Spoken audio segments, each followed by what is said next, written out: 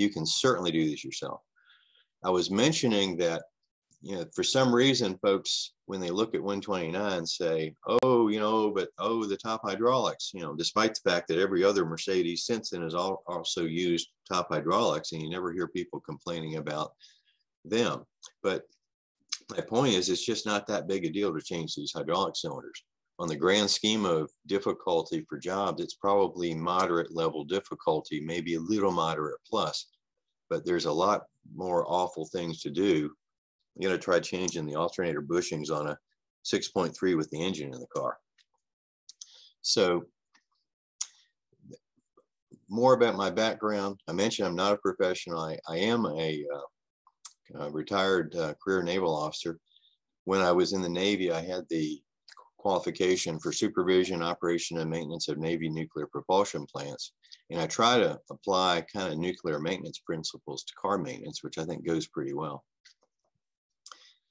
So as far as replacing your top cylinders, I'm going to talk about, kind of what I've learned. I'm also going to talk about some of the things I've screwed up. But you should not be afraid of that. The first time you do this, you will be so focused on doing it by the procedure and making sure everything goes right that you will not have a problem the first time. I didn't have any problems the first or the second time. And when I got a little complacent and started trying to do things a little bit differently, and I ran into a couple of issues that I will talk about so that you can kind of watch out for them. Now, my strategy on this is to remove the cylinders and either send them off to rebuild to a company called Top Hydraulics, which does an exceptional job, or maybe preferably order by core exchange, where they send you an already rebuilt set of cylinders and you put them in and then send your cylinders back, and then they refund your core charge. And they charge you a little bit extra for that, but I much prefer doing it that way. Okay, now, why should you do this yourself? And I started doing a lot of my do-it-yourself things because time is my most precious commodity, even now while I'm retired. And the time to go drop off a car and pick it up, for many jobs, I can actually just do the job in that period of time. And it's an aspect of caring about your car, and no one really cares about the car the way you do. And of course, when you do it yourself, you always know who to blame. But it also helps you learn about your car. You can undo things that you find that were not done properly by the previous folks. And as I get older, I also think that working on your car and solving difficult problems helps to maintain your mental acuity. And I think with our demographic of our club, that's, I think, pretty important. Now, I want to warn you, do not take your car to a Mercedes dealer to get this job done. If you do that, what will happen is you'll get charged a lot of money, but they'll order a new cylinder, and the new cylinder may have been sitting on the shelf for a long time. And these things probably have a shelf life of about 10 years or so. And so you can end up with a car with totally new cylinders where the cylinders fail pretty quickly because they're already pretty old when they go onto the car. One of my cars was said to have had the cylinders changed, though we did not have proof of that. And I've ended up changing most of the cylinders since that period of time, and I suspect that's what happened. Okay, now we're having a little bit of conversation about the issue, and this is going to be the most contentious piece, and you can take from it what you will, but the typical comment on these is that when one goes bad, you need to replace all of them. And there's some circumstances where that's probably the right thing to do. If you're paying somebody to do it, then most shops will want to do all of them at the same time so that you don't end up bringing it back to them with another leak in cylinder soon. Peace of mind if you're extremely risk averse, you probably won't be doing this by yourself anyway. But if you're extremely risk averse and never want to have one of these cylinders leak, yeah, maybe you just want to do them all. I don't think they actually all wear at the same rate, though. For example, I've not seen many leaking to no lift or to no lock cylinders. And I've seen a fair amount of main cylinders and bow extension cylinders. So I don't really think they fail at the same rate. So my guidance and my thought on this is that you do all the ones, when you have a leaker, you do all the ones that require the same amount of interference removal. And I say that because working on 129s and 124 cabriolets, there are a number of plastic interior pieces, and I'm always worried about screwing up an interior piece or breaking a plastic piece. And I never want to take one off if I don't actually have to. And so I really try to stay with the same amount of interference and just do all the ones that require that interference removal. The other thing I'll comment on, though, is that for the main cylinders and the bow retract extend cylinders, you have to move the top during the repair to gain access. And when you're moving the top manually, think about where the hydraulic oil has to go. You know, you got cylinders with oil in them, and the ones that aren't leaking, you're moving the top around, and the oil has to go somewhere. And if it doesn't leak out the rod seal, it's got to go around the piston. And I'm a little suspicious that sometimes moving the top may take a marginal cylinder and make it start leaking. And you have to move it the most when you do the main cylinders and the bow extend retract cylinders. And so I may defer if I'm doing one of those cylinders, I may do all four of those. But like I say, I really prefer just doing the ones that require the same amount of interference removal, and that's worked out pretty well for me. Okay, what I'm going to do here is I'm going to do a screen share and I'm going to show you some pictures. So let me get back to where I can see the screen share button. And I'm going to share that screen there. And when I'm doing screen share, I can't see what you're seeing. So I have to ask you, can you see a diagram here that looks like, Ruben, let me know. You see a diagram of the top cylinders? Yes. Okay, good. All right, you should have seen this on the top hydraulics site. This kind of tells you where all the cylinders are. And let me just talk through kind of level of difficulty on these cylinders. Now, and hopefully you can see my little arrow here, but the tonneau lift cylinders back here are probably about the easiest, but you have to take out a little bit of interference, the trunk liner, to do them.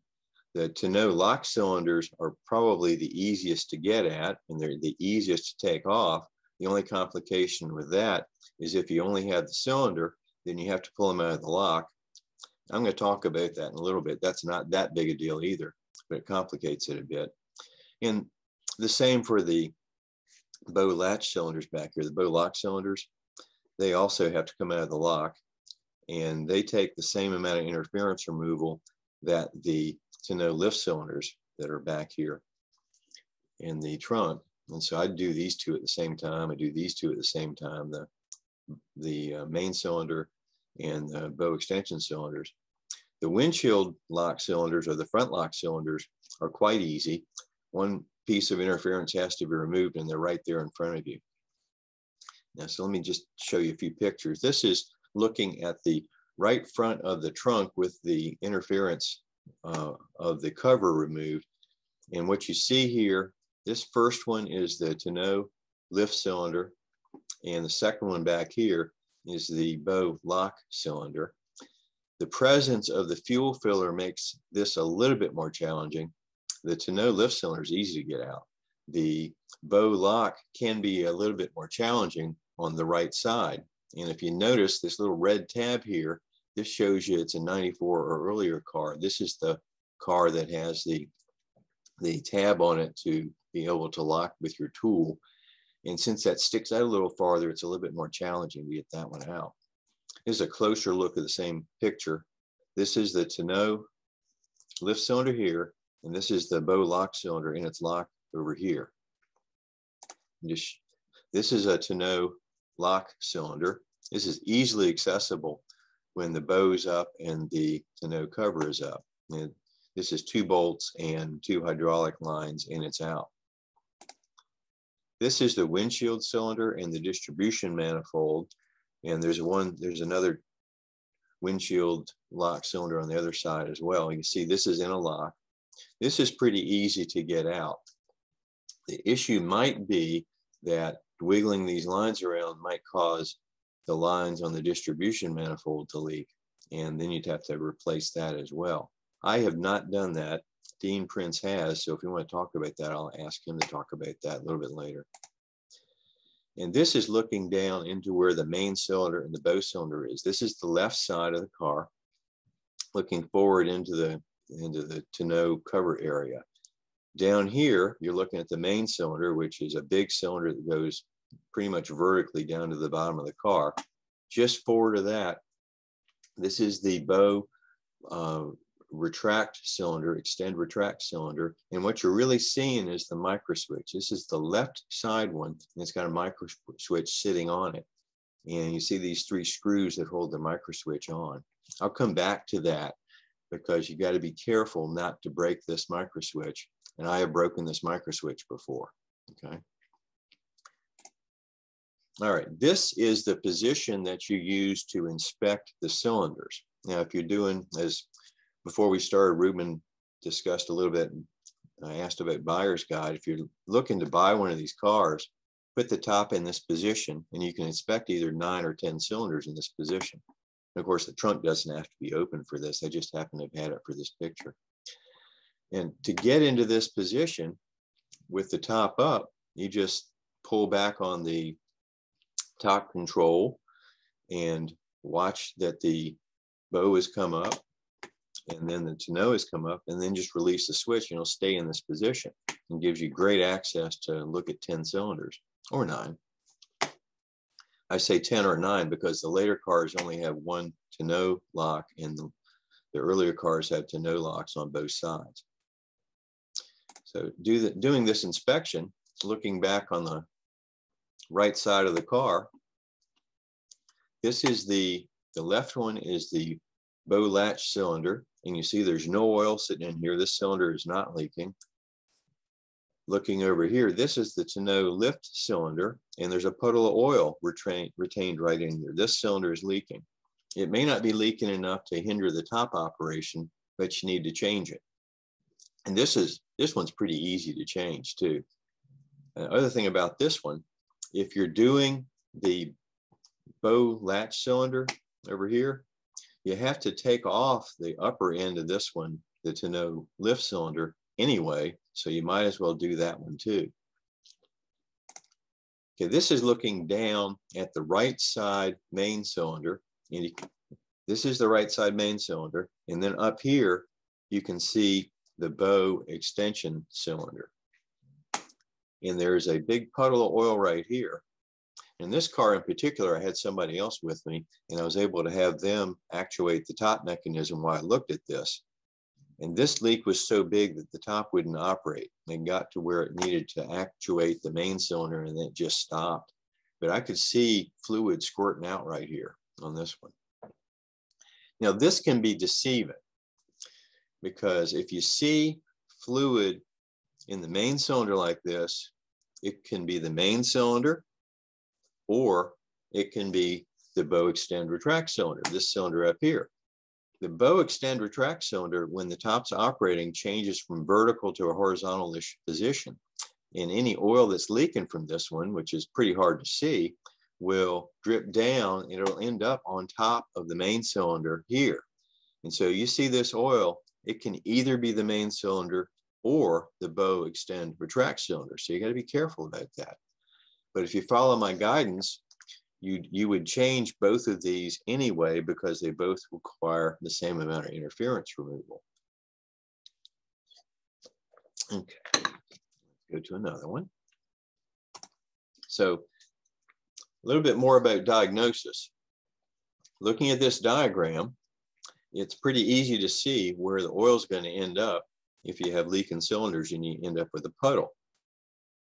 If you have the bow extend retract cylinder or the main cylinder leaking, the puddle is going to be in front of the rear wheels. And you see just by the proximity of where the cylinders are. If you've got a bow lock or a tonneau lift cylinder leaking, the puddle is going to be behind the wheels. If you've got a front, i.e. windshield cylinder leaking, the puddle is on your knee, passenger knee or driver's knee, while you're driving the car. It's a little irritating. Now, one caveat on that is that the 129's spare tire well is offset to the right side of the car. One thing that can happen, especially if the right tonneau lift cylinder is leaking, and I think it can probably happen for the right side bow lock cylinder, is that the oil will drip down and it can get into the spare tire well, and then it'll drip out of the drain on the spare tire well.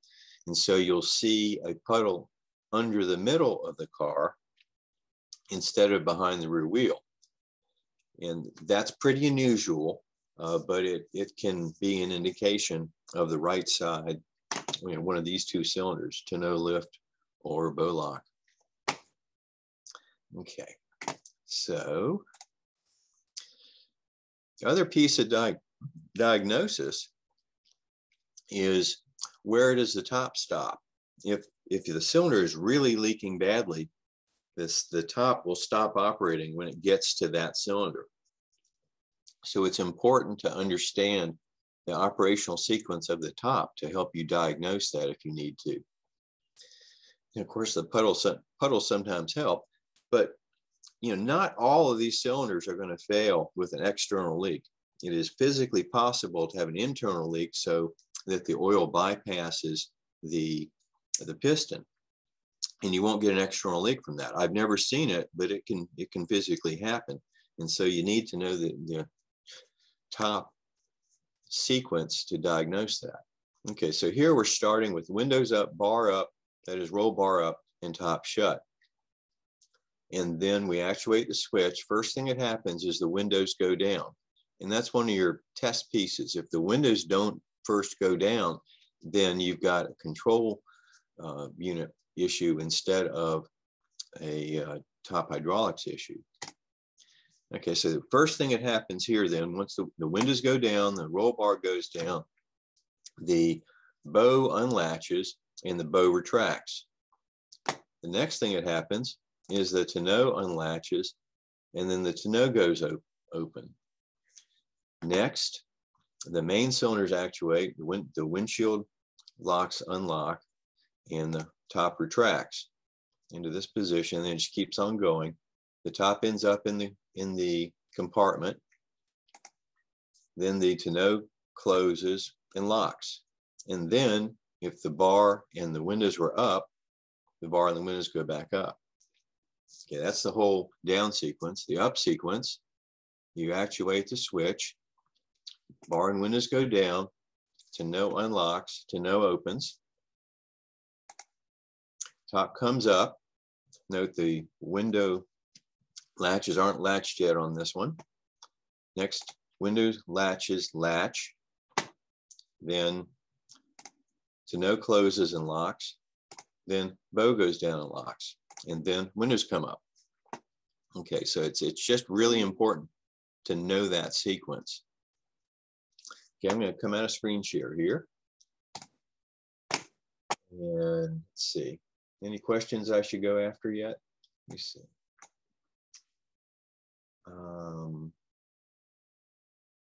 I'm going to go through a few questions at this pause here. The first question, Hugh Whipple, he has a 129 and a 207. Both over 10 years old. Are the servo cylinders the same for both cars? I do not know the answer to that question. I do not. What's a 207? I don't know what that is.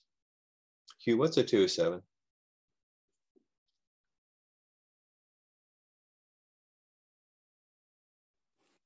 Sorry, the A207 is like the, let's see, 2008 through 15 E-Class cabriolets. So like, I have an E550 from 2012.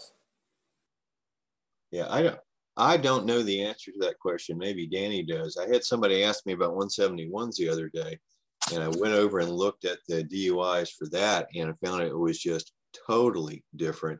And that's about the same time frame as as what you're talking about. So I doubt if it's the same. I know 124 cabriolets and 129s are very, very similar because they use the same technology. 10 years later, I would not assume that at all. Thank you. Gary, I'll tell you that even though some of those cylinders may look the same, they may be designed differently on the inside. They'll have a different part number on them. Like there was a changeover made in 96 and 97 to the diameter of some of the shafts, like on the tonneau cover lifts, things like that. So they may look similar. I don't know that I would try to interchange them just because of they may operate differently. Yeah, and what you'll find is if you go to the Top Hydraulics website, they've got DUIs for just about every type of car, not just Mercedes, although the 171 DUI wasn't much there.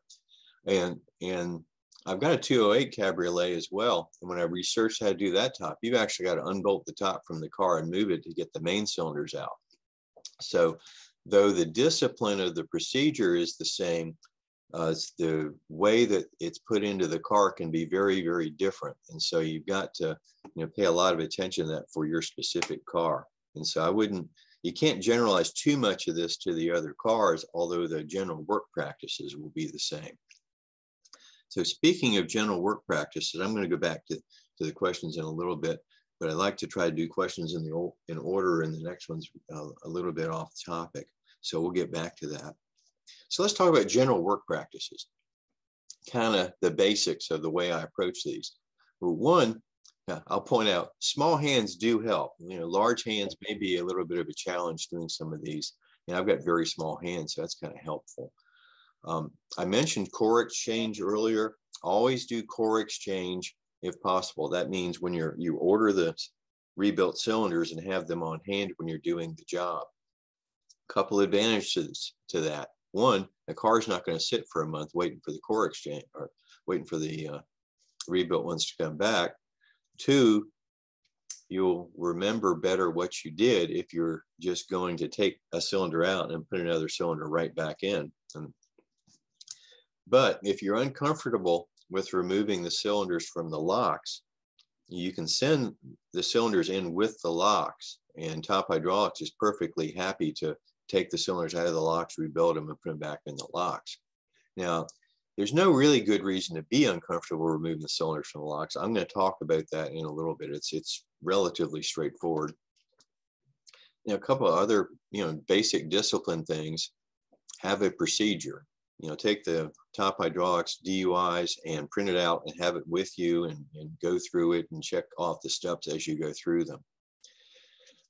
Dean's comment, have a lot of light. And I use a little headlight on a strap attached on my forehead, and I usually have a small LED flashlight as well. And I usually have a well-lighted space. It's, you're in under things sometimes. It can be hard to see, so the light's really important. I'd also advise you to take a lot of pictures. You often don't even know, what you're going to be looking for when you come back to look at the picture. So before you start, take a lot of pictures, and then during the process, take pictures. That helps you get things in the right place, especially hydraulic lines and electrical cables, when you put it back together, especially if you're doing core exchange and you're ending up waiting a month and coming back to it. Now, I always bag and label the parts removed. I use Ziploc bags. Usually I use snack bags. Sometimes I use quart bags, but I label them with a paint pen. I always have a paint pen in my pocket. And I also put them in the order, usually in a box, in the order that I remove the parts. So that way I can go and do the reassembly and just work back through, and it helps the assembly sequence. Now, you're working on a hydraulic system.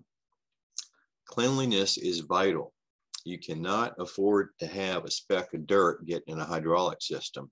And so as soon as you get the hydraulic lines off, you have to make sure that they never come in contact with the dirt. I usually put a paper towel over them and make sure they're secured in a place where they can't get dirty. And for those that have position adjustment, which is basically the locks, mark where they are. so that when you put them back in, you can put them in about the same place. And that way you can avoid having to do any type of adjustment. Now, one of the things that you end up doing is doing some manual motion, moving up the top. And the reason for that, a lot of these, you might start out, especially the main cylinders and the bow extend retract cylinders, you'll want to start off with the top down. And when you actuate the top and lower it, the roll bar goes down. And so when you work on the main cylinder and the bow extend retract cylinder, you have to have the roll bar up. You cannot remove the interior panels without the roll bar being up. But you can't do that automatically because it'll go down as soon as you try to move the top. And so you put the top down, and then you use the switch to raise the bar up, turn off the car, and then when you have to move the top, you move it manually. Now, doing that alone is kind of a challenge because there's a lot of resistance. It's kind of heavy, and you're also working against the hydraulic oil in the cylinders when you're moving it manually. And 129s don't have a pump bypass or anything like that to help you out. What I do when I'm having to do that, tops down, the bar's up, and I take my shoes off and I put the seats all the way forward, and I stand on the floor in the back facing to the rear, kind of lean on the bar and put my hands on the center of the top and pull it gently, slowly up until I get in the position I need it to be in. Because otherwise you cannot get the bar up in the top in the right position. You can, there is enough room to do this. It's a little tight on the rear window when you're pulling the rear window over it. I recommend putting a terry cloth towel over the bar so you don't scratch the rear window when you're doing this. One other thing that's, of course, a big potential in this is getting the interior dirty or screwing something up in the interior. And so cleanliness is really important to make sure that you put the car back with the interior looking as good as it did when you started. So what do I do to try to focus on that? Well, one, I usually, when I'm doing this type of work that requires me getting in the car, I usually wear slippers and pull the slippers off and just go into the car with stocking feet. And I usually wear medical scrubs bottoms to do this work because there's no exterior metal on them and there's no forward pocket, so there's no way to scratch the car. In fact, I'm wearing medical scrub bottoms right now. I also wash my hands a lot. I mean, every time you touch the interior, you've got to think about how clean your hands are and clean them off so you don't put fingerprints on the carpet that will be very hard to get off. And when you pull the hydraulic lines off, you're going to get oil on your hands. And so you end up washing your hands a lot. And I also often use latex gloves to keep my fingers clean enough. And I'm very sensitive about when I touch an interior part. And I put paper towels on the carpet, especially door sills and the rear floor carpet, before removing the hydraulic lines for the main cylinders, because you will certainly get oil on the carpet if you don't do that. The bottom hydraulic line for the main cylinder will give you oil on the door sill. So be very careful about that. And one other little hint, do not reinstall the interference until you've operationally tested the roof and made sure it actually works. And you could say, ask me how I know, because and one reason that I have done a lot of interior removal is that I had a problem and had to pull the interior out after having just put it in. And that's how I also got some experience of which glues work on putting those pieces together. All right, so I'm going to go back to screen sharing here, and because I want to show you some pictures. So let me get back over here, screen share, and here we go. There. So you should see that picture, the last one I saw. Ruben, you see in picture? Yep. Okay. All right. So look at the type of clips that you have to deal with. Some of the clips are E-clips. And this is a little picture of an E-clip. This goes in a slot on the end of a pin. And there's also another type of clip here. This is on a main cylinder. And this type of clip has a little lock on it. And you take a little screwdriver and you push the lock out so it's not on the pin anymore. And then you just slide the pin out. And these are significantly easier than the E-clips to deal with because they're just larger. Okay, the other thing, you have to keep track of the wire and the hose routing.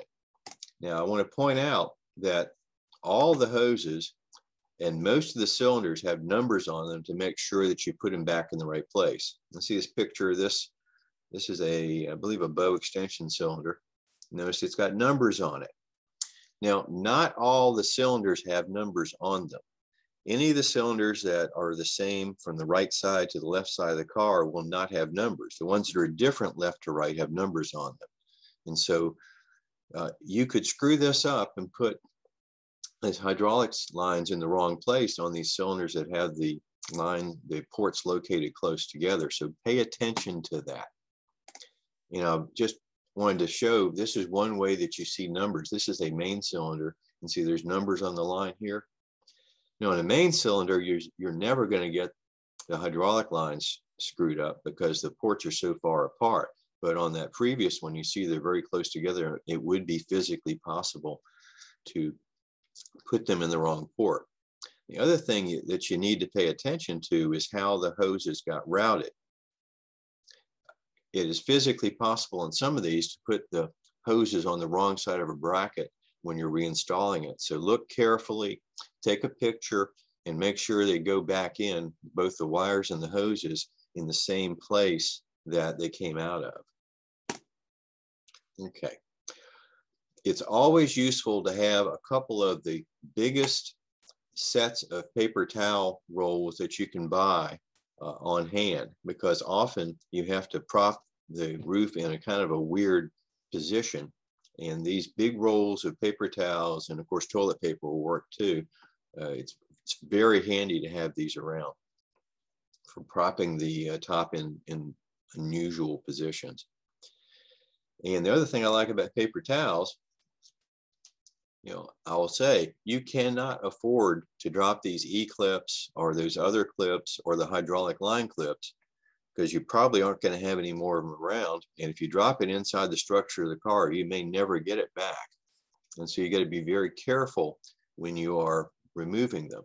And one thing I do is I stuff the area that they could fall into with paper towels to try to make it easier to retrieve if I happen to drop it.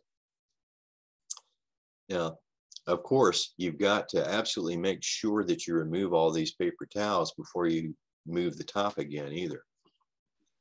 Hey, Gary, this is Dean. Hey, Dean. Hey, on those clips, on the hydraulic clips, if you ask real nicely, Top Hydraulics will give you a couple extra ones for free. Yeah, they've been sending extra E-clips too these days too, so it's kind of handy to have that. I've got a couple of extra E-clips too. But yeah, you certainly, it's useful to have extra ones, but you really should make sure you don't drop them. Yeah, no, for sure. And this picture is the way I usually remove the E-clips and the wavy washers and things like that, and the pins, with a very, very big magnet and usually a hook tool to remove the E-clips, or sometimes a screwdriver. And most of the time, you know, there are basically three things that happen when you remove an E-clip. It just comes out and it's in your hand. That's nice. It comes out and it hooks on the magnet, which is nice. Or it comes out and then goes bing and goes all over the place. And that's not so nice. And I try to avoid that. One other way to avoid that is kind of put a rag over what you're doing, but it makes it a little hard to see. But removing it, of course, I had to take this picture with one hand, so I couldn't hold the magnet with the other hand, so I couldn't show you the little hook tool that I was using to get this out. And this one, I'm actually removing the wavy washer that's in there, but it's the same idea. You don't want to lose any of these pieces. Okay, let me see. I'm going to come out of screen share for a minute. And I just wanted to show you some of the things that I have on my desk to use under the make sure you have the right tools. One is, I really like inspection magnets. Excuse me, inspection mirrors. I have a lot of inspection mirrors. And I say this because nowadays, whenever I am removing one of these fasteners, I'm going to try to take a look at it first and see what it is. The first one of these hydraulic cylinders I did was the left bow extension cylinder on a 124 Cabriolet. And that's way down in the car and you can't see it easily. And I got confused with the instructions and I used a 12-point socket on it, and it's actually a 5mm Allen. And somehow I was able to get it out without screwing it up. But it scared me because I'm not sure what you'd do if you actually stripped off one of those heads. I don't think you'd ever get it out. And so nowadays, part of the discipline is to go look at every one of these before you try to take it off. And I found this inspection mirror is really useful. Let me turn off my virtual background because I know my stuff kind of disappears here. And let me do that for a sec. Choose virtual background, none. Okay, so this stuff's a little easier to see now. This is my favorite inspection mirror. I've got a lot of them, but this is a good one to get in beside a bolt and use a flashlight, and so you can actually see what it is and verify that you're using the right tool for the job, because you just cannot afford to screw up the head of one of these in an inaccessible location. And a few others, little tools I like. Let me get so I can see. All right. My screen's going away. All right, anyway, so a few other tools you'll need: trim removal tools.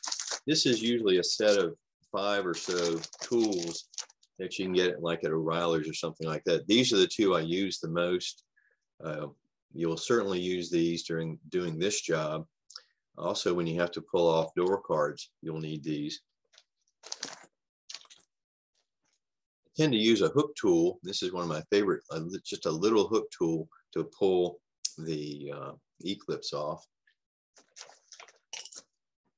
And as Dean said about having spares, these are spare E-clips, and these were actually sent to me by Top Hydraulics. They're kind of doing that nowadays. This is a piece of the sprayer that comes on carburetor cleaners and stuff like that. I always save these. When you see in the instructions, he talks about the match trick for doing the bow extension cylinders. Well, I never had matches around, but I always had these around. So I use these for that match trick to keep the bottom of the cylinder in place when you're moving the top. The other thing I found handy, and I didn't know these existed until I just kind of stumbled across them. These are articulated pliers. And so they allow you to reach a long ways into a place. And I've got one that's crook turned, and I've got one that's straight here. And I find these are very useful for sometimes hydraulic clips that you can't get to very well. Sometimes the hydraulic lines you can't get to very well. And I always end up using this one for the main cylinder to, once you disconnect the rod on the main cylinder, to retract it all the way. And when I'm installing the main cylinder, to reach in and pull it back up to put it into the bracket. So these are really neat tools. Huh? I think I got these on Amazon or something. All right. So let's, oh, by the way, you also need a T30 Torx for the windshield locks. And if you're going to work on any of the newer cars, you might as well just get a Torx set and an E-Torx set, because you're going to need them. The newer the car is, the more you need them. Okay, back to screen share. And let me get back to there. Now I'll go back to this picture, and I'll mention that you can still lose them with all of your preparations to not let them fall. This is in this vise off to the left side is one of the bow lock cylinders, and I was in my workshop taking out. Gary, your picture didn't come up. No picture. Okay, thank you. Let me go back to screen share. That's one of the liabilities of Zoom. You can't tell whether you're really sharing or not. Got it? Okay. Yep. I was pulling off the bottom end of the hydraulic cylinder, which is another E-clip with a pin on it. And I had the magnet beside it. And despite that, it goes ping, hits my shoulder, and then I don't see where it goes. And so, and this is an awful place to try to retrieve one of those because I've got metal filings on the floor and all that. So I start cleaning up, I get a magnet, and I get really frustrated. I stand up, so what am I gonna do now? And there was the clip sitting on the vise. I guess the vise was a little magnetic or something. It was kind of handy. But you really don't want to lose these. And at the time, I didn't have any spares. But there it was, sitting, staring me in the face.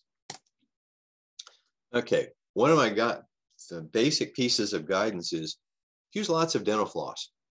And when I'm putting these back on, I use dental floss and I tie them around the clips. Because when you're putting one of these E-clips on, you're guaranteed it'll take you about 3 times to do it. And 2 of those times it'll either fly off or drop. And so I tie dental floss to it, and until it's, I don't remove the dental floss until it's fully in place. Here's another picture. And this is a bow extension cylinder. And you can see 3 pieces of dental floss here before I've cut them off. There's a piece of dental floss around the locating pin. There's a piece of dental floss around the wavy washer. And there's a piece of dental floss around the E-clip. And when I get it in satisfactorily, I just take a sharp X-Acto knife and cut through the knots and just pull the dental floss out. You certainly don't want to leave the dental floss in. I like dental floss because it's very strong, it's very small, and it's easy to tie knots with. Now, the other comment I'll have is pay attention to the orientation of these hydraulic clips. This is another thing that's good to take pictures of. And I've got a clearer picture here on the next one. This is another bow extension cylinder. You see how close the head of the clip is to the bracket here? If it was put in this way, there wouldn't be any clearance at all. Some of these mounting lugs for these hydraulic lines are offset to one side or the other.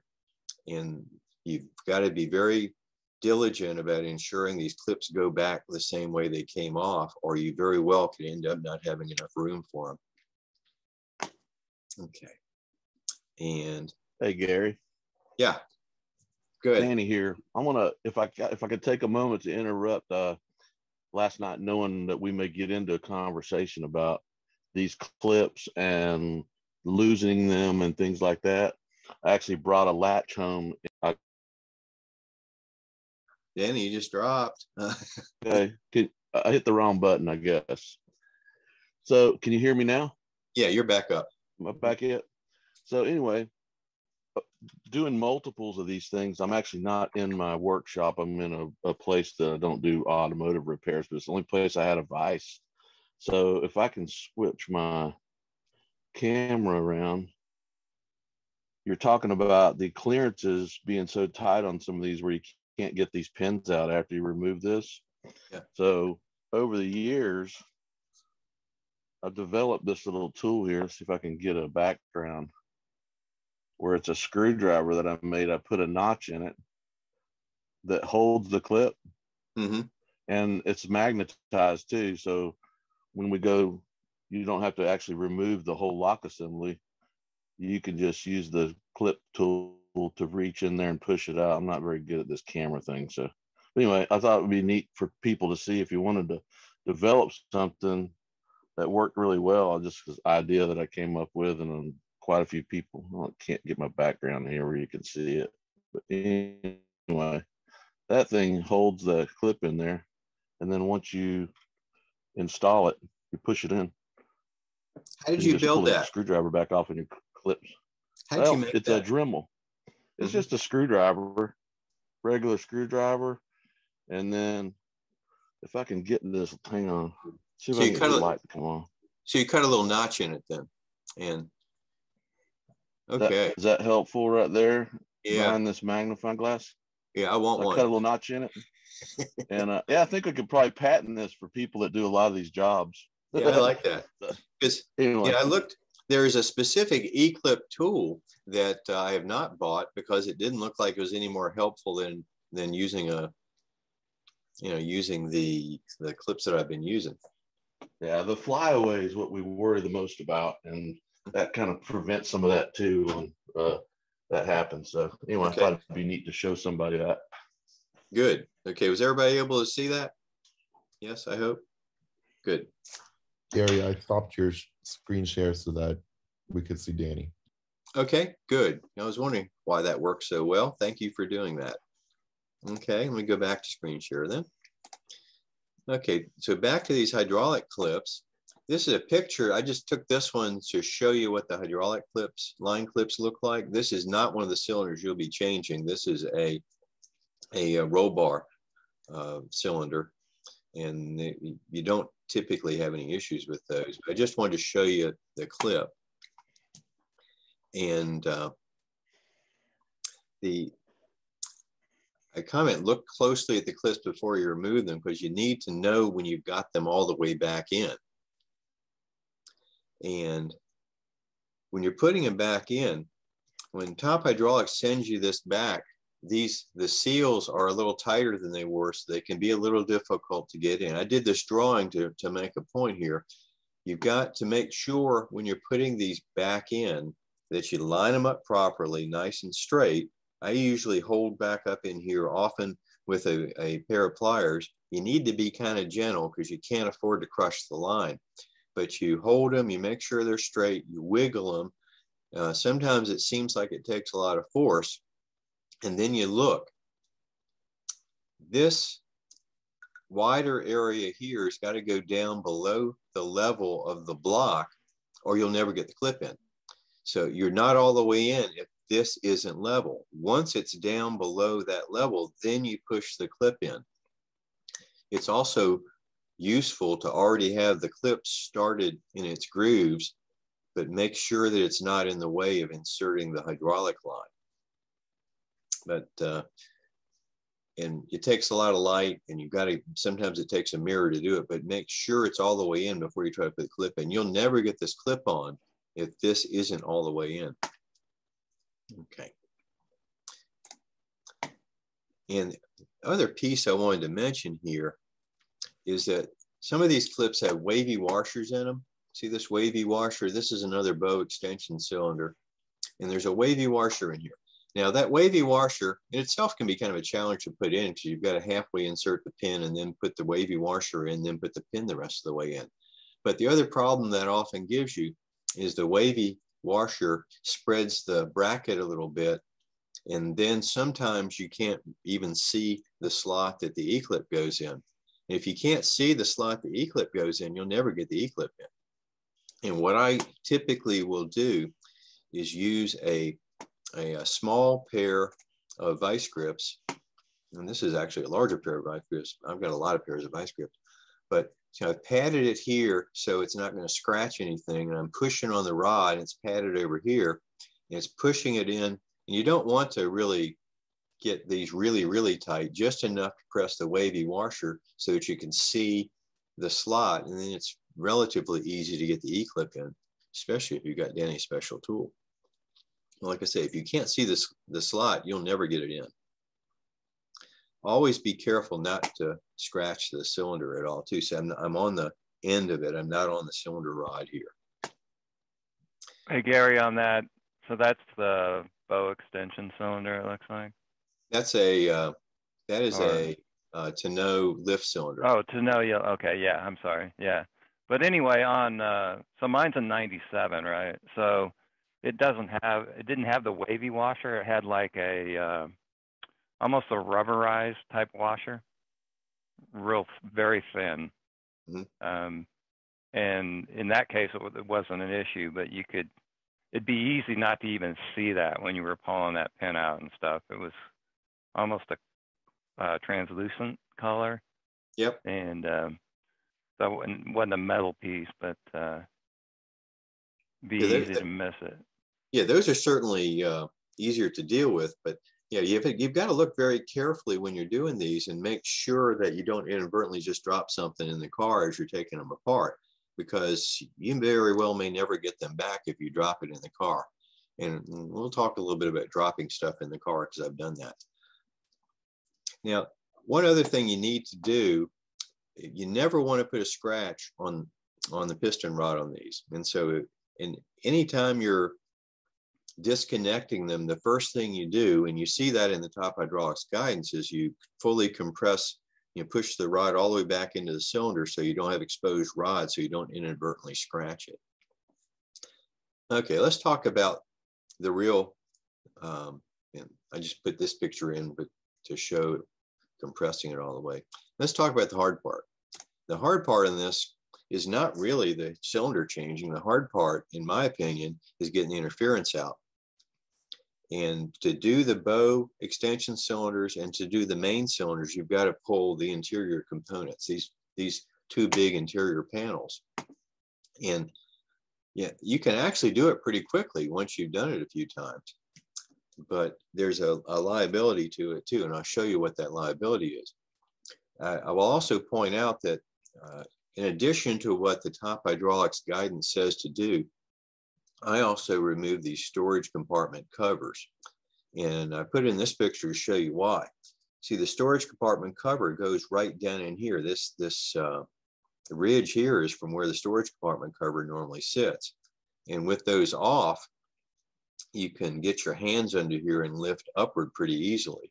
If you leave them on, you have to open them and they'll be sitting up here and they'll be pinning the thing in, which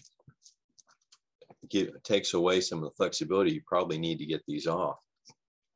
Now, when you take those storage compartment covers off, you know, which they screw in through these brackets here.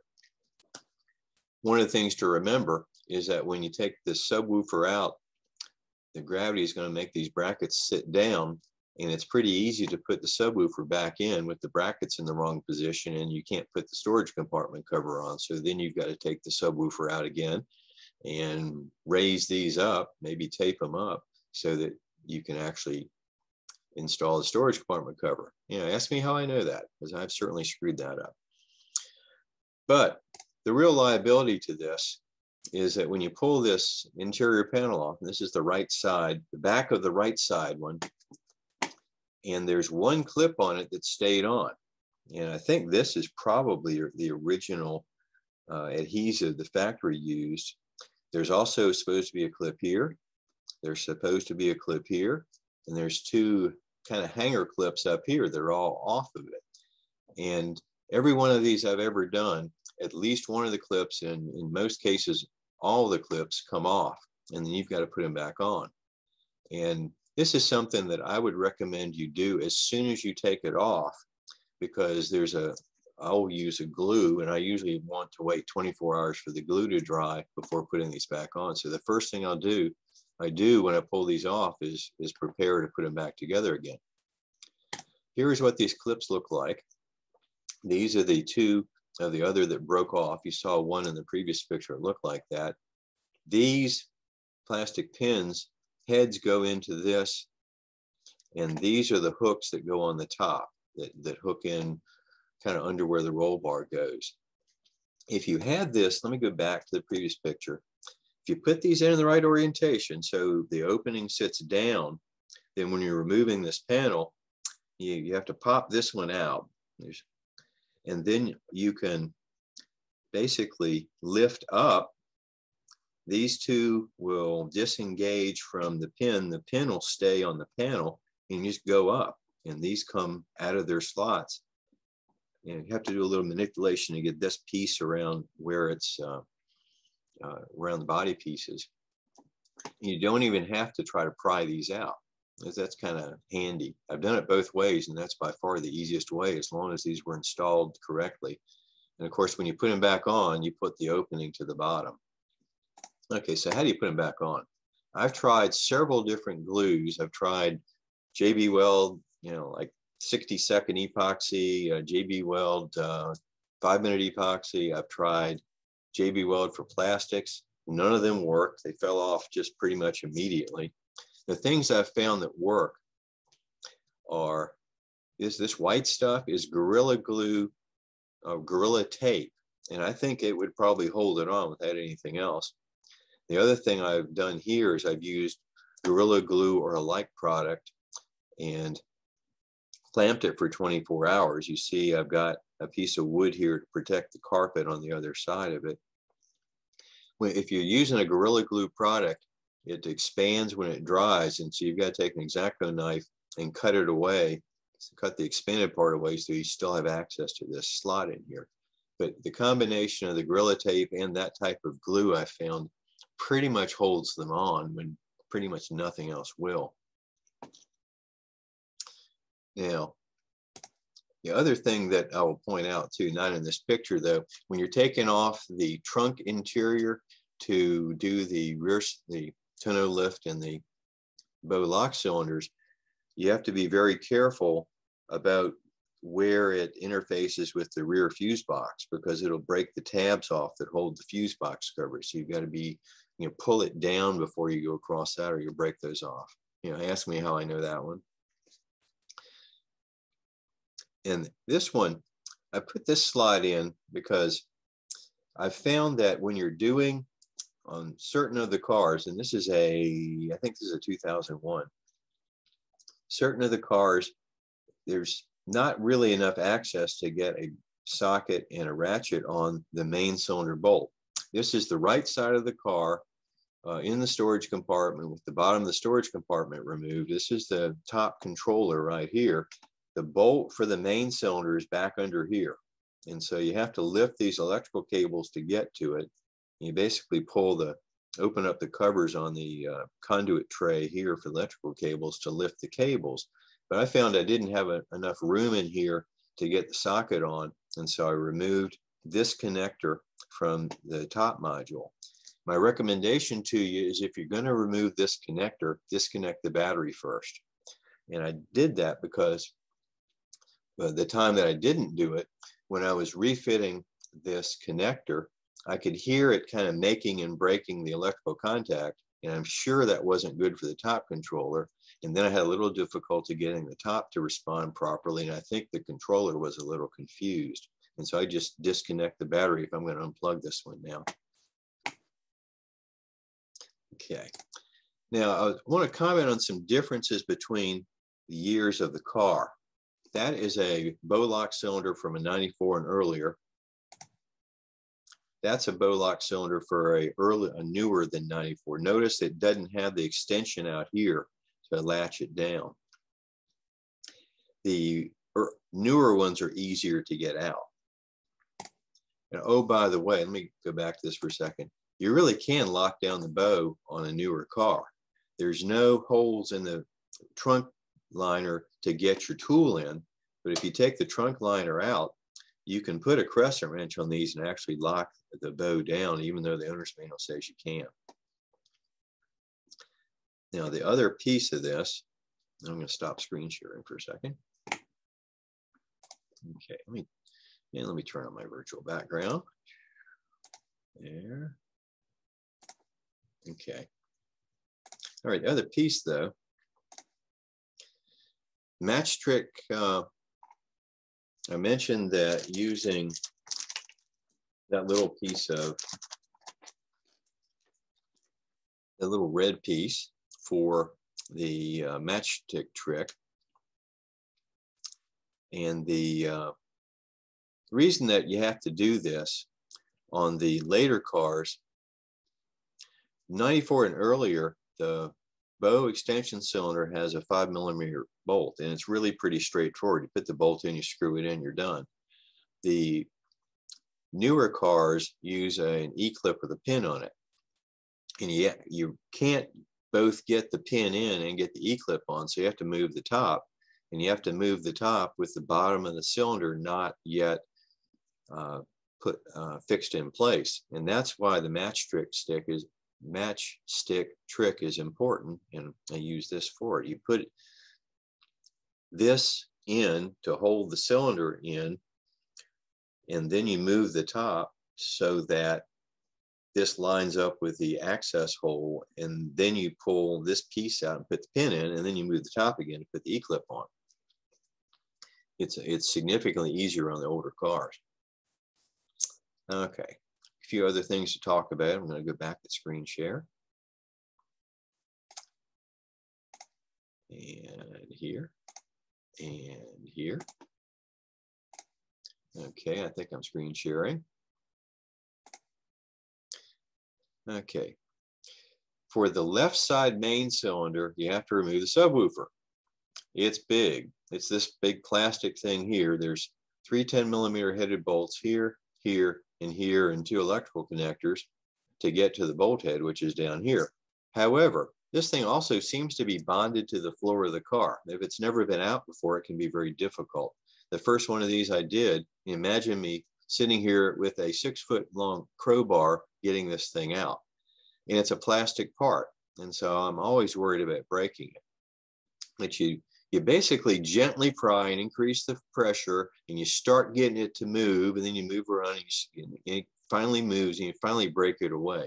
But that's one of the things I'm always a little worried about, and why I don't really like to do left side main cylinders. It's just getting the subwoofer out. I've never broken one. Some come out easier than others. And this is what it looks like with it out. With it out here, the main cylinder head, bolt head is down behind this piece of carpet. And you can also see the hole that allows you access to the bottom of the bow extension cylinder up here. All right, let's talk about removing cylinders from the locks.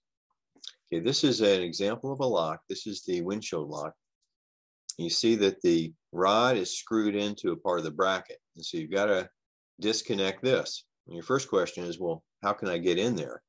Well, you don't have to get in there because you unbolt these bolts, and it's similar for the other locks. You take off the other end of the cylinder and you can rotate it out. So you got perfect access to this. But there's this little flat in here, and it's not very wide.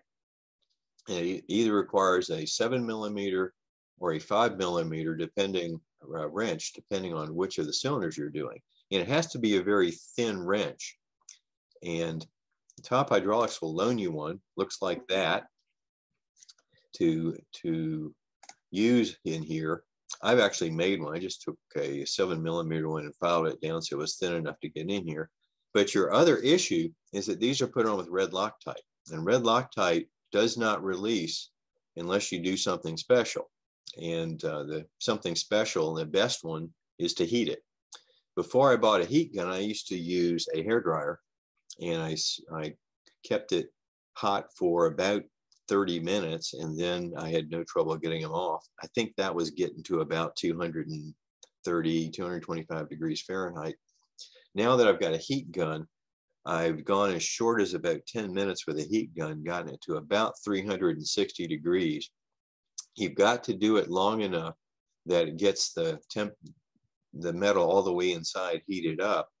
And when you're using a heat gun, you've also got to be very careful that you don't melt anything else. I mean, you could melt electrical wires or something like that with it. So, watch where your air is blowing, but don't be afraid of doing this. Just get it up to the right amount of heat, let it be hot long enough that it soaks all the way through, and then a little 7mm wrench will allow you to get this undone. Okay, and let's talk about some of the things I've screwed up. I'm coming out of screen share here. Okay. Now, hydraulic hose routing I've mentioned. The bow extension cylinder hoses, you can easily put them in the wrong place, like under the wrong bracket. So, just take pictures, maybe do drawings, label, tape them in the right place. But watch the hydraulic hose and watch the electrical cable routing. Now, another thing you can do, you can crack the rear window if it's really cold, because you've got to operate the top, and to operate the top, the rear window folds. I did one of these where it was about 32 degrees outside. The car was in a garage. We provided heating to the garage, but it really didn't get warm enough, and we actually put a little crack in the rear window as we were operating it. So, my guidance to you would be, try not to do it when it's cold. If you have to do it when it's cold, apply heat to the rear window so it's warm enough so that the plastic's pliable enough. The fix for that, by the way, if you don't want to spend the money to replace the top, there is a a tape that's available on Amazon for not very much money that's specifically for cracks in convertible top rear windows that I always keep around. Now I mentioned the micro switch on the bow extension cylinder. I've actually broken that micro switch. The directions in the DUI tell you to be very careful about that. And the first couple of times I did it, I didn't have any problems with it. And then I got resourceful and decided to hook it up a little differently. And what I did differently, when you're doing the bow extension cylinder on the left side, the one that has the micro switch on it, you'll disconnect both ends of the cylinder, and then you'll move it up a little bit. You'll pull the hydraulic line clips off, then you pull the clips off, and then you can take the cylinder out. The lines are long enough that you can actually hook them back up with the cylinder off the car, just a little bit above its normal mounting location. And that's how I did it the last time I did it. The problem is, if you do it that way with the micro switch on it, you really can't fit it back in the car. You have to put it kind of in its location and then put the hydraulic lines on and put the hydraulic line clips on. And that's a little bit difficult in itself. And what I did is I ended up breaking that micro switch in trying to do it that way. Now, what I always do is I put it on with the micro switch not installed yet. And that way you have plenty of room to be able to have good access to the hydraulic cylinders and get the cylinder in place. But then you have to put the micro switch on once the car is back together. Now, how do you do that? Well, it's not as straightforward as you might think. Let me go back and screen share here for a second. It's not as straightforward as you might think, because you don't quite have perfect access to the screw holes. You can't get straight in on the bottom one because the bracket for the main cylinder gets in the way. And so the way I decided to approach that was to take something that should look pretty familiar to you. This is the hose that's used on the wiper on the windshield washer. The screw fits perfectly into this thing, and then you can use it to start the screws. I started these two. You can actually get straight into those two. The bottom one you can't get straight into, but you can curve the hose, start it, and you can actually run it up pretty far, and then get a Phillips screwdriver on it and tighten it the rest of the way. But I was always worried about trying to do this and dropping these screws, but now this is the way I do it. And you see how I added everything to try to not lose a screw if I drop it. But this works pretty well. Hey, Gary, on a side note, on that one cylinder that you're talking about, and then you may already be getting to this and I may be jumping the gun, but it's very important, the orientation of that top of that cylinder, the head of it, because the hole's not in the center. And if you get it turned side or 180 out, it won't contact the micro switch.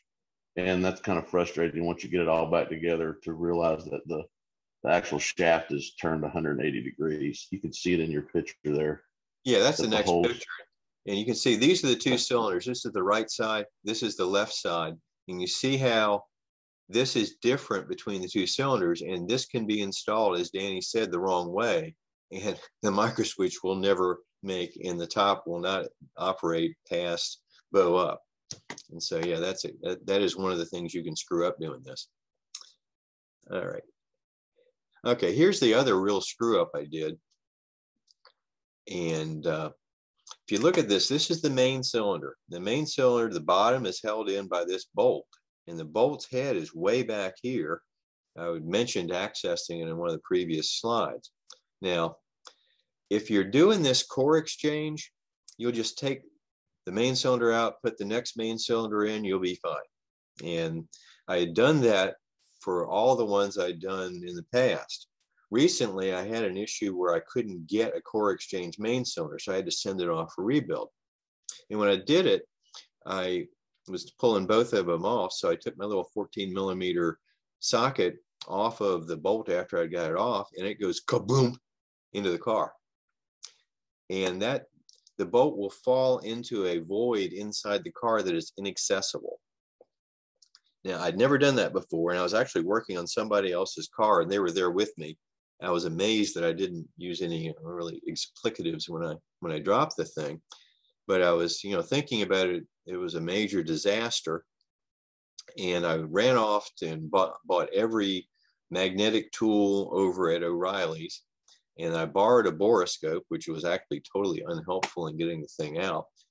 But let me explain what happens with this thing. The bolt head's right about here.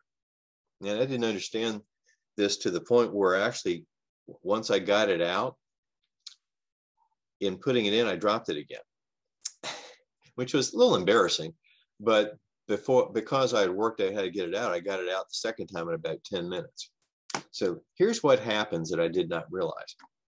When you're trying to insert this bolt in to the main cylinder, and this is where it goes into the main cylinder right here, and the threads are here, and you're supported right here where it goes into the car. And so imagine the center of gravity versus the center of support on this thing. As you're inserting this in, if you don't have something out here, like, taping on the 14mm socket with an extension, if you don't have something out here and you're just using your hand, by the time you got it here and before it's in the main cylinder, the center of gravity is way out here and it falls in the hole. And so the way to do this is to tape the socket onto it to make sure that that doesn't happen. And if you have to do this, say core exchange, use a separate 14mm socket for the other side and tape that one on. Just never take them off and you won't lose these. Okay, how do you get them out if you drop them in? None of the magnetic retrieval tools I had helped. However, a long piece of electrical wire that you can bend into a shape and that it will hold with a little piece of a magnet retrieval tool on the end, especially one that has a shield around it so it won't latch on things to the side. It's very helpful. I still have this tool. But all you do is feed it in, bend it so it gets to the bottom of the void, and you'll pick up the bolt. You pick it up. Of course, you get to it and you're sideways to the hole. Now what do? Well, you have a second magnetic retrieval tool that's got a small head on it. You feed it through the hole, put it beside the other one, pull this one off, and then walk it up till you're basically repeat that until you're at the head, and then you just pull it out. And it's actually really easy. And like I said, the second time I did it, it only took 10 minutes. And so I don't fear this anymore, but then I also tape the socket to it and I don't drop them anymore either. So that's the things I have screwed up in this. Let me come out of screen share here and do a little conclusion. When you've got it all put it back together, you still got to get the top to work afterwards. So remember that when you worked on those latches, the latches have to be fully open after you install them, because they've got to be open to make the top work. Sometimes the top just works. Other times you have to put the top in a known position, which means manually put it either fully up or fully down. And usually the top will start functioning from that point. It seems to me that the top controller sometimes gets confused about what position the top is in, and it takes care of the confusion when you put it into a known position. If you've disconnected the battery on the newer cars, you're going to have to reset the window up feature, because the top controller won't know where the windows are. And that's just done by pressing in the up direction for 2 to 3 seconds after the window's all the way up, and it resets the knowledge of where the window is. Now, there will be air in the hydraulic lines, and so it'll take a little bit sometimes to get the air out. It may take longer than you expect. You've got to make sure that you don't run out of fluid in the hydraulic reservoir. Watch that closely when you're doing this and top it up as many times as you need to. Also, I'd recommend making sure the battery is fully charged. Maybe run the engine to make sure you have enough electrical power, because you don't want a dead battery or a low battery to confuse you about why the top won't operate. Also, as I said before, operate the top and check for leaks before you reinstall the interference. I had one of these where I installed a main cylinder that I was actually leaking worse than the cylinder I took off. And it stalled the top, and I needed to be able to see where the oil was coming from. It also allows you to get to the micro switches, especially the left side bow extension micro switch. Nowadays, I usually take an ohm meter and verify that micro switch is actually working, because if it doesn't provide the right signal, the top will stall with the bow up and it won't open the tonneau. But basically, if it lifts the bow and stops, then it's probably the micro switch. And of course, top up the reservoir when you're done to make sure that you're not going to run around with too little in the reservoir. You do not want to run that reservoir dry, because you don't want to burn up your pump. That's significantly more expensive than these hydraulic cylinders. So in conclusion, and we'll address your questions here, my point is that this is not a particularly difficult job. There are a few things you can screw up, but paying attention and hearing what I've screwed up, you probably won't screw up. It does require patience, it requires discipline, it requires attention to detail, sort of requires small hands, but it's certainly something you can do. And I certainly recommend you do this yourself instead of taking it to folks. But in any case, I'm glad to answer your questions. Thank you for listening to me for a little bit longer than I was expecting to go. So let me get back to the picture here. Okay. So what questions do we have? Ruben, could you go ahead and just ask them to me in order? I've kind of lost track of where we are in the chat window. Definitely. I'm just going to go, I'm going to start with all the questions in the chat. There's not that many. Maybe a couple more will come in. So Hugh Whipple says, hi folks, have an R129 and an A2. Oh, we went over that one, right? Yeah, we did that. Okay. Richard Lishik, good morning all. Bought a 17,000 mile R129 in excellent shape, climate controlled and barely used. I have no issues with the hydraulics, but want to know how to lube the parts if they can be kept functioning. The sounds are intimidating too, so all I am concerned about is to keep it still functioning as is. So pretty much preventative maintenance question. I wonder what, Richard, what sounds are you talking about? I mean, the window lock cylinders are quite loud when they unlatch, so don't let that bother you. That's normal. No, I understand. It's just that it's a symphony of locks and clicks and bangs. I just want to be sure that I'm very pleased that everything is working. I just want to be sure that if there's anything I can lubricate, since it's all working functionally, is there anything I can maintenance-wise? Danny, you got anything to add with that? I mean, I like to operate the top periodically just to make sure it works. And I like to operate like George Murphy says on the climate control system. Every time you get in the car, operate the defrost to make sure that the AC compressor gets activated. Danny, anything else to add there? It's a good point, though, that you make. To operate the top is what it's designed to do. We'll keep all the seals lubricated, and it keeps, everything functioning the way it's supposed to. When we do services on those cars, we will use a clear lubricant. You don't need to, there's no specific one, but also to know that you don't want to over lubricate anything either, because it just makes the particular latch or whatever you're lubricating just attract more dirt and stuff that could stay in there.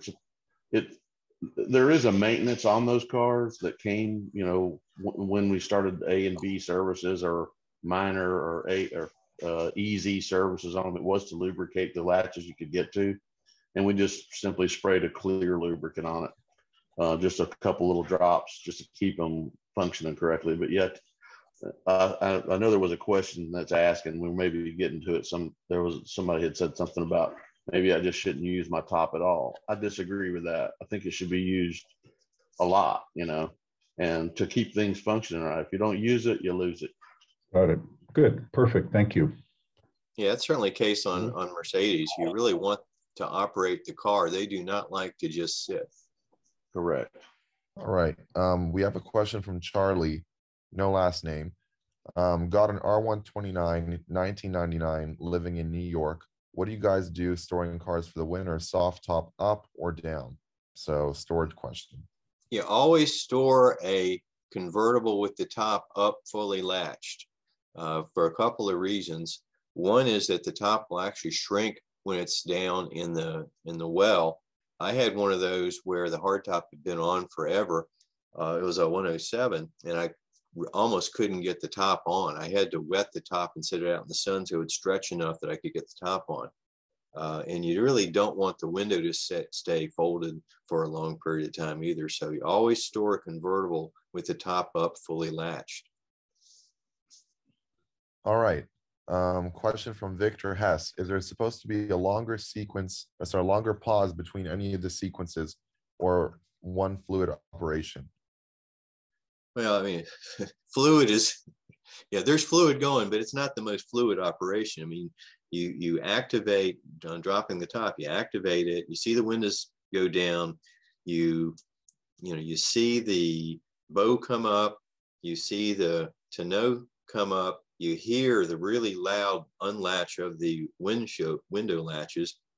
Then you have the main cylinder operate, and the main cylinder has a lot more motion it's got to go through. So that part of it takes longer and takes a lot more hydraulic fluid as well.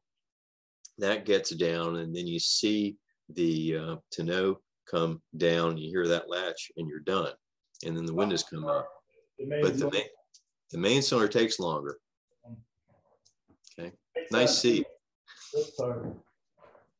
The main cylinder was a slow one, so that you answered my question. There's a little bit of, it takes longer to do that heavier operation. Yeah, the main cylinder is physically much longer and larger than the rest of the cylinder, so it takes a lot more hydraulic oil. And the hydraulic pump is just a positive displacement pump. It doesn't change its speed when it's doing that, so that takes longer. All right, we have a question from Liz Deminsky. Pantocin or MBCAPeachtree hydraulic oil for a system fluid change. So I think they mean a fluid flush.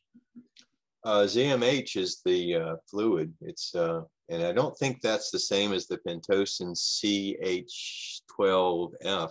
Danny, do you know that? I mean, I use either Mercedes-Benz branded fluid or ZHM, which is the Mercedes-Benz branded fluid. We use the Mercedes-Benz fluid. There is some contest as to whether or not the Pantocin, the 11S, is a usable fluid in there. It's a different color. We always would use the factory fluid. It just makes sense, especially with the new seals that are going in it. And top hydraulics will probably be the god when it comes to this, because it's actually their Nippon seals that were being used. So they may be real particular about what they want in their cylinders. Yeah, I normally go to the Mercedes dealer and buy the ZHM fluid, which is the hydraulic fluid for the top. And I'll point out that Pantocin, the CH11F,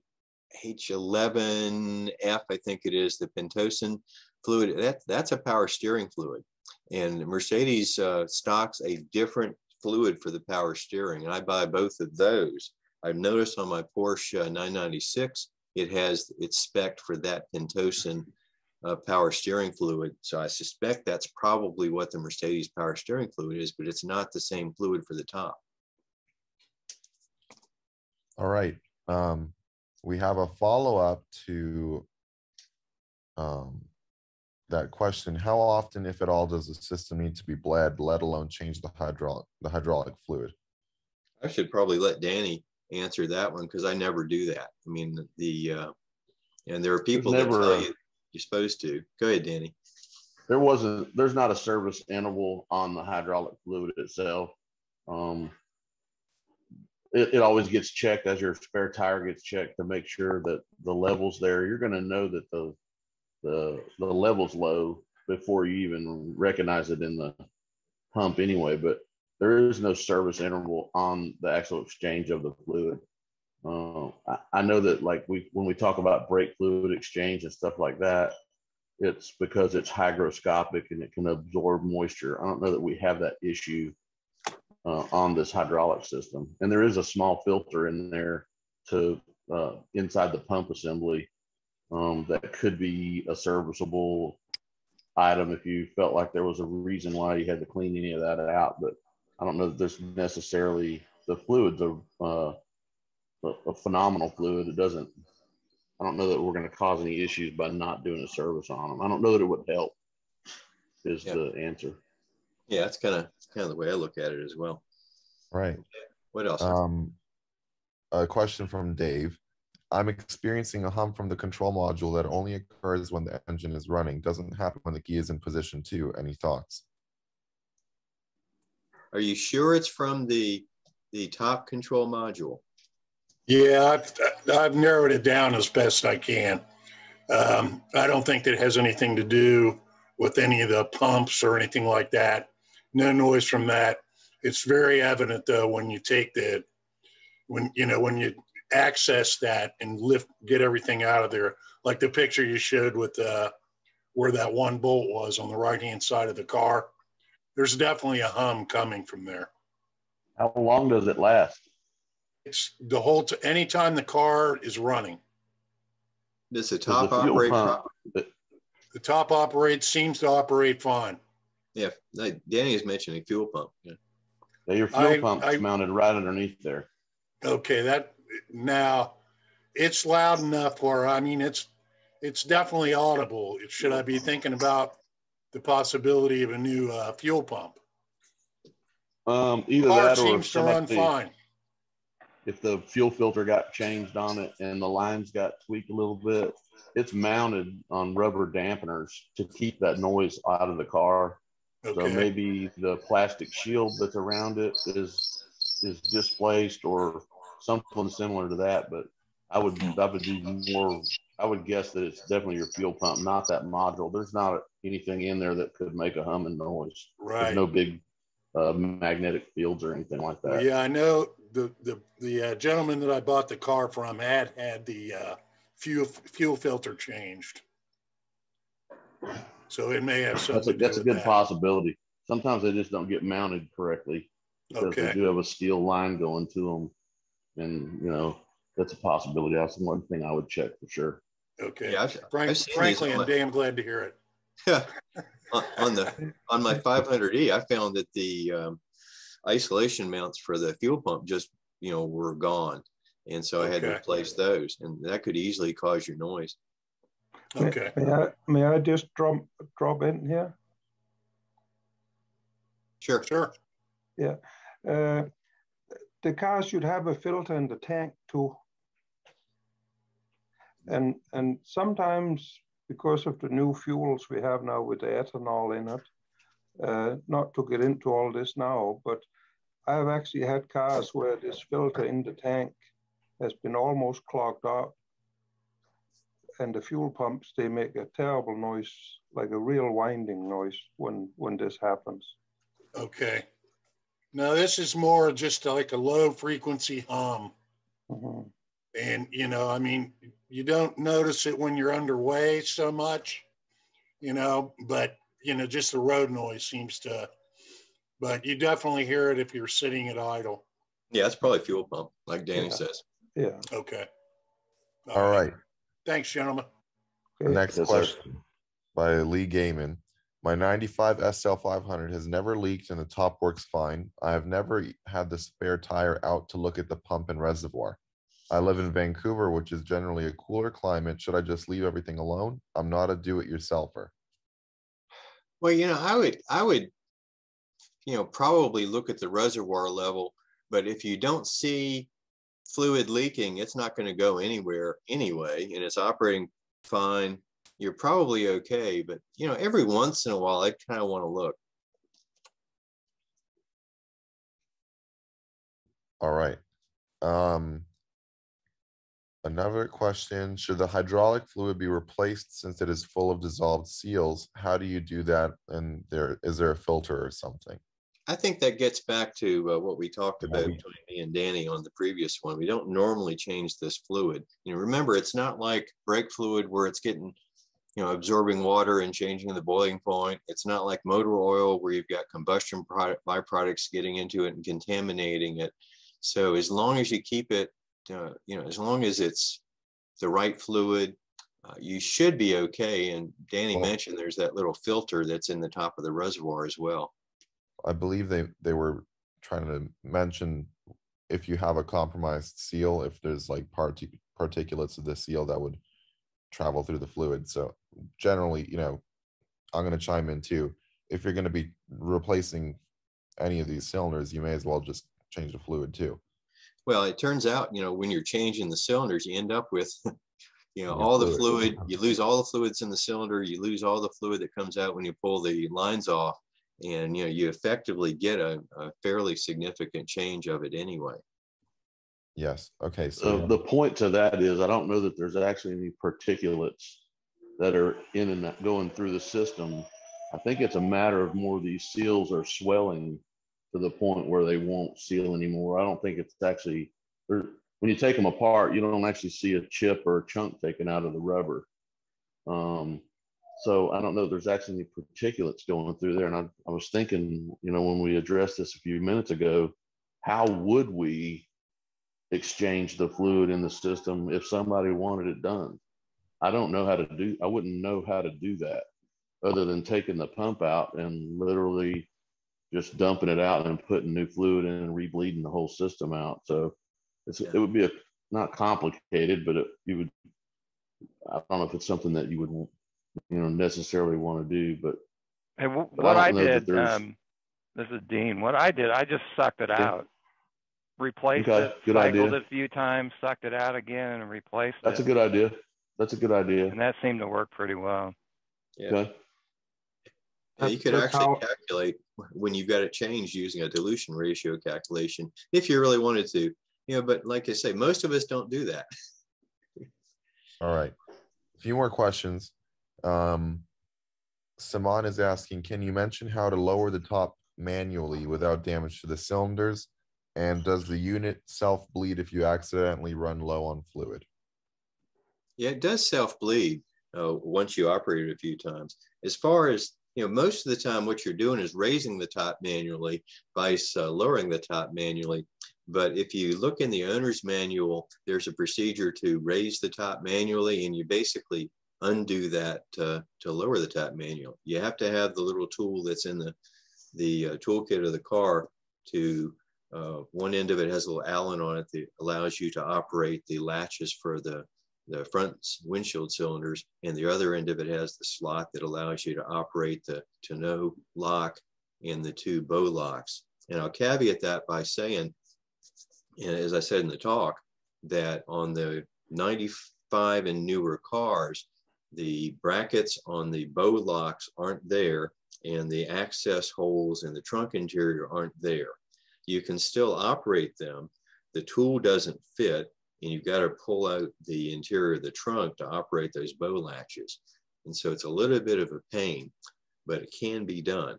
And I've even taken off a hard top before totally manually. You can do it. It's easier on 94 and earlier. And we did. This is Simon. I just wanted to follow up to that. The question I had was that if you were going to lower the top manually to service one of the cylinders, I didn't want to, like you said, create some kind of back pressure and cause damage to the other cylinders. Well, my recommendation would be to use it in the automatic function to get it all the way down, and then manually bring it up to the position you need it in. But don't operate it quickly. Operate it very slowly. You're holding it, you're pulling it, and you're bringing up the weight of it as well as opposing the hydraulic cylinders. So don't try to do it very quickly. You visualize where the hydraulic oil is going. It's going around the cylinder seals, and you don't want it to try to do that very quickly. So be very gentle with it. Thank you. And I believe that's all the questions we have, Gary. Okay. Anybody else have anything before we close? Okay, if not, give me a call if you got issues with this. I've talked through some people. I know when I kind of gave a short version of this brief before to folks trying to do this for the first time, but I just encourage you to do your own top cylinder replacement. It's really It's really something that you can do, and you'll probably only do it once for one of these cars. I thank each of you for being here today. I thank Danny for his help in getting me through this, and Ruben for doing the technical pieces, and Dean for adding his pieces to it as well, and each of you that contributed. Thank you very much. Please, we're trying to do about a monthly tech session. Some of them are in person, some of them are via Zoom. We'll put it out, and you're welcome at any of them. Thank you.